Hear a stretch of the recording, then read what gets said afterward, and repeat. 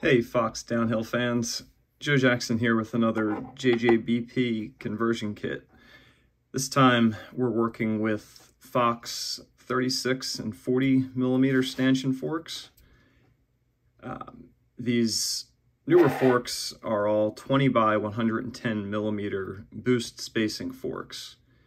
And the kit I'm showing you today will convert that spacing to 15 by 110 boost, which is a far more common standard these days and will really open up your front wheel choices.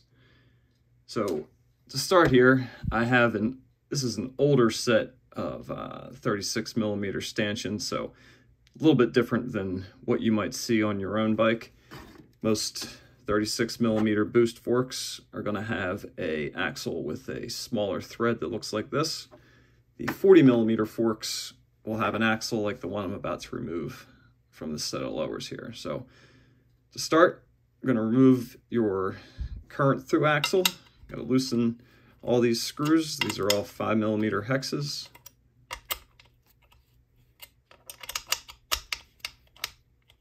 And use that same key to unthread the axle.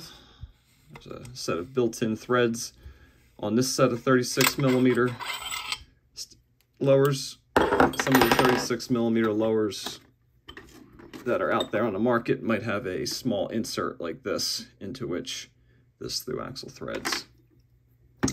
Once the old axle is removed, we can begin installing the kit.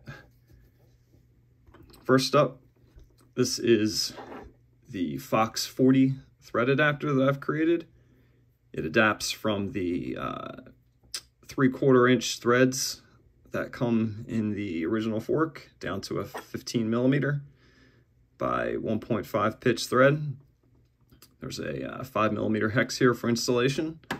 Similarly, for the Fox 36 forks, this adapter goes from the 9/16 threads to the M15 threads here. Same 5 millimeter hex for installation.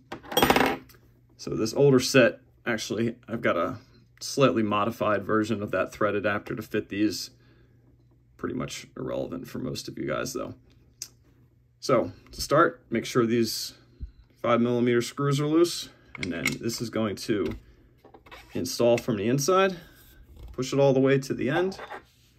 You're going to take a 5 millimeter hex key, and you're going to, because you're turning from the outside, you're actually going to screw this counterclockwise to tighten. You're going to get that in there, and then per your original axle spec, tighten that into the lower. You're then going to take one of your dropout inserts.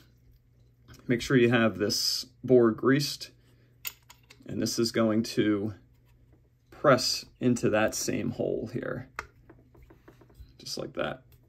And that's going to protect your dropout from the smaller end caps of the 15 millimeter hub. On the opposite side, simple through hole insert. It's going to go into here. You want to make sure that you get the O-ring in. Again, have that bore greased. This can be a little difficult.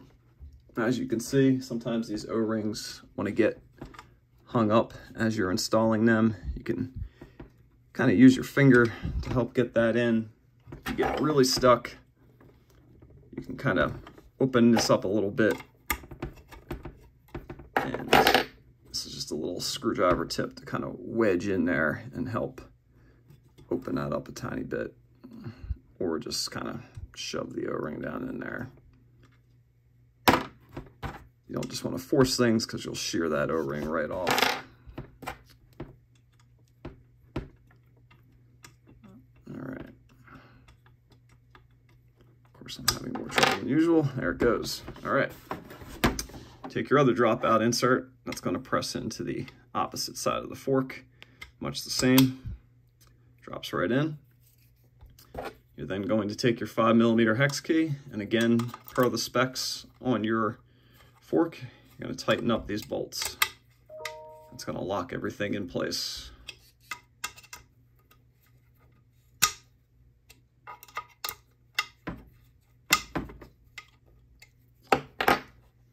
That's about it. You now have the ability to install one of the JJBP 15mm through axles, as well as obviously any 15x110 hub like this Shimano SLX. It's going to pop right in there.